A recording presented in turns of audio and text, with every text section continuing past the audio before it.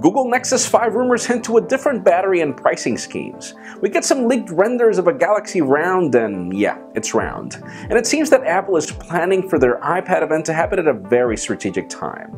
I'm Jaime Rivera. With all these new round phones, do we actually need to grow an extra pair of cheeks for them? This is Pocketnow Daily.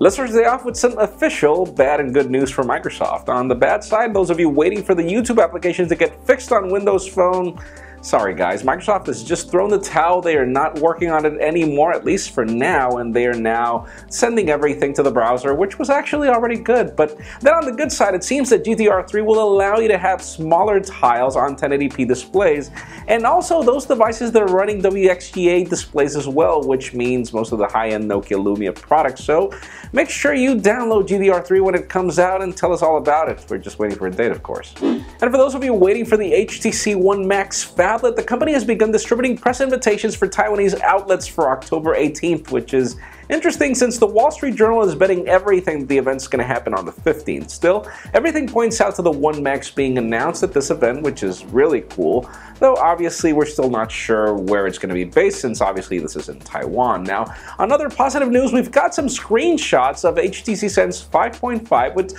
some major changes, so links down below for full details on that. And for all the 730 commenters that actually gave us their opinion on the pricing scheme for the Nexus 5 yesterday, guess what? We've got some leaks on how Google is planning to sell this device, and this is really interesting. I mean, first of all, if you want to go for the lower end 16 gig model, you're getting a 2300 milliamp hour battery and it'll cost you $299, which is awesome. It's just awesome for those specs. But wait a second, I mean, if you want the 32 gig model, you're not only getting 32 gigs, you're getting a bigger battery. Apparently, you're getting a 3000 milliamp hour battery with this phone, and it's going to be priced $100 more, which is awesome. Just think about it. If you want a higher capacity iPhone or a higher capacity any phone, you have to pay $100 and it's the same battery. So this is really cool if the leaks are true. Let's see how it goes. Now let's talk about Apple, as All Things D is reporting that the company is planning to have their iPad event on October 22nd, which is 2 weeks away. That's awesome, right? Well, just think about this. The Microsoft Surface 2 is going to be launched on that date, and apparently Nokia is also planning to launch their Lumia tablet on that same date. So, judged by the fact that Apple is just doing things at a very strategic time, let's see what we get at this event because, well, we don't have any press invitations just yet, but All Things D is never wrong. And finally, for the hot news of the day, that image that you see behind me is of the Samsung Galaxy Round. No, I'm not kidding. This is not April Fool's. This is not a joke. These are some leaked renders of what the Galaxy Round will look like. It is a curved display from side to side. And man, I'm just trying to understand this. I mean, we've got some other reports that LG is actually planning to bring curved batteries to their phones for them to be round as well.